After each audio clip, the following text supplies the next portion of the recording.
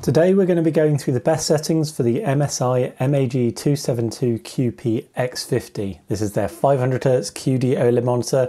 We've got a full review of this screen linked in the description below, but we're going to go through the best settings now for SDR and HDR.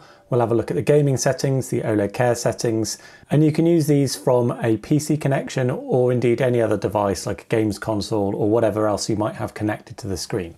We've got the screen at its default settings, and we'll start by having a quick look at the OLED care features. So there's a whole section in the menu here for MSI OLED care.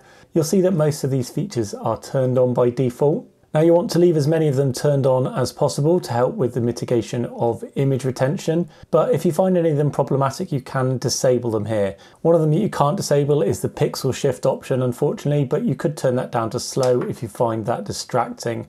The others are all available elsewhere, so have a look at those. If you find any of them problematic during your usage or distracting, you can disable them, but we'd recommend just leaving them on if possible.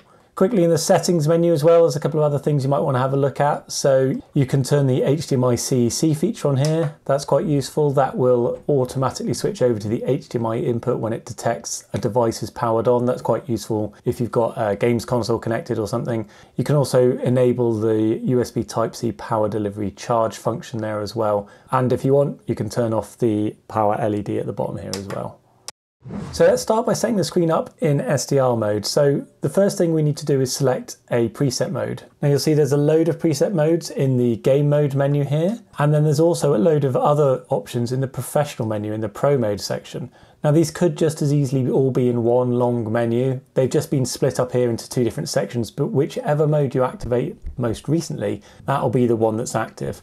So it doesn't matter if you set this to, let's say, anti-blue, and then you go into gaming. If you then choose the user mode will be what's active. It doesn't matter that this is still showing as anti-blue. It's whichever the most recent is. So for this, we're going to use the Pro mode presets, and we're going to configure the user preset mode. Now that operates with the full native wide gamut of the panel. That will give you a more saturated and vivid looking image, probably preferable for gaming and multimedia, and we expect most people will prefer that kind of image. There are some other options you'll see down the bottom of the menu here for emulation of different color spaces, so we'll come back and have a look at those in a moment. So if you're happy to use the full native wide gamut, we'll select user mode here, and then back in the image section, we're going to adjust the brightness down to a setting of 29. That will give us a luminance of around 120 nits. Now you can set this to whatever you like, whatever you feel is comfortable for your preferences, your ambient light conditions. A couple of other options you might want to try would be a setting of 38 for 150 nits or 54 for 200 nits. But like I say, just set this at whatever you find comfortable. We'll go with 29 for now, just to give us a 120 nits luminance. Contrast can stay on 70, that's fine. Sharpness, leave that on 0. Color temperature, we're going to move out of the normal mode and into the customization option. Now you see that the screen initially goes quite noticeably darker, and that's because all of these channels are turned down to 50 by default. So we're going to start by bumping all of these up to 100 as a starting point. That will return us a similar image to the default mode, and then we'll make the adjustments to red, move that down to 95, green, move that down to 97, and we'll leave blue on 100. So 95, 97, 100. That will return you a white point very close to D65, 6500 Kelvin, and that gives you a better white point than the default normal mode. To go along with this user preset mode and the settings we've just set, if you want to try out our calibrated ICC profile, that's available and linked in the description below. That will clamp the native wide color space back to the sRGB reference space for color aware applications. So that's a good way of taming the very wide color gamut for SDR applications and sRGB content. The other option, if you don't want to use the ICC profile and you want to clamp to sRGB all the time, would be to come back into the Pro mode menu and just use the sRGB preset mode. Now that clamps the color space back to sRGB. You've also got options for Adobe RGB or Display P3 if you want to work specifically with either of those color spaces. sRGB is the color space that's used for SDR applications, so if you find the default user mode too vivid, too saturated, too colorful, then the sRGB mode will give you a more neutral color for SDR content. You'll see that a lot of the settings in the image menu are now grayed out when using the sRGB preset mode. We can't change the color temperature or the contrast. We can change the brightness, so again we're going to move this down to 29 to give us 120 nits, or you could set it at 38 for 150 nits, or 54 for 200 nits. Again, set that at whatever you find comfortable. So there's an option there between whether you want to use the sRGB clamp mode all the time or the user mode, and potentially combine that with our calibrated ICC profile.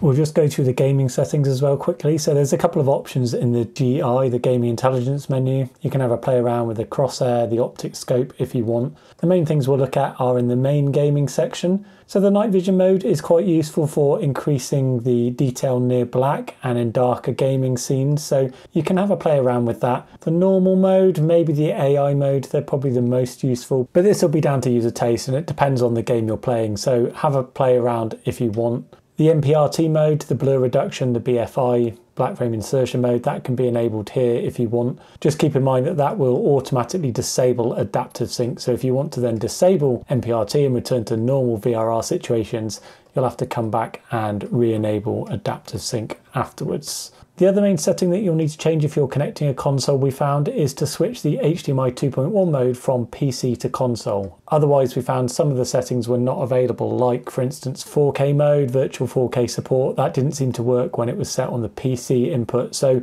just switch that to console if you're connecting an external console to the screen over HDMI. We'll configure the screen for HDR now as well. So we've enabled HDR in Windows. You'll see the screen automatically switches over to its HDR mode. As a reminder, we'd recommend only enabling Windows HDR when you're going to view actual HDR content. Otherwise it can lead to all kinds of problems and issues. But we've enabled that here so that we can set up the HDR mode. You'll see there's a more restricted list of game mode presets and professional mode presets now in this mode. We're going to leave this on the user option for the full native color space. And then in the image menu, you'll see that some of the other settings, brightness, color temperature, they're now not available. The only setting we really want to look at here is the display HDR setting. You'll see there's three options available: True Black 500, Peak 1000, and their new EOTF boost mode. Now the True Black 500 mode gives you the most accurate EOTF tracking. The Peak 1000 mode, as is quite normal on QD-OLED monitors, ends up looking darker than the True Black 500 mode, despite being able to reach up to higher peak highlights. But we think most people will prefer to use the EOTF boost mode. The EOTF boost mode gives you the best of both worlds really. It gives you better EOTF tracking and avoids the over dimming that you'll see in the Peak 1000 nits mode. So it retains its brightness relative to the True Black 500 mode, but is also able to reach up to the higher peak brightness capabilities of the panel as well. So that's a pretty good solution, and we think overall most people will prefer to use that option. By all means experiment with the three modes if you like, but EOTF boost seems to be the best of both worlds in our testing. So there you go, that's the screen setup for both SDR and HDR usage. Do check out our review linked in the description below, and if you found this video useful, please just give us a quick like, that would be really appreciated. Thank you for watching, we'll catch you next time.